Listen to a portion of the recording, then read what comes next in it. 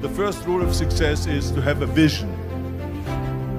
You see, if you don't have a vision of where you go, and if you don't have a goal where you go, you drift around and you never end up anywhere. It's like you can have the best ship in the world, you can have the best airplane in the world. If the pilot or the captain doesn't know where to go, it would just drift around. It would not end up anywhere, or most likely in the wrong place. People always ask me, when they saw me in the gym in the pumping iron days, they say, why is it that you're working out so hard? 5 hours a day, 6 hours a day, and you have always a smile on your face. The others are working out just as hard as you do, and they look sour in the face. Why is that?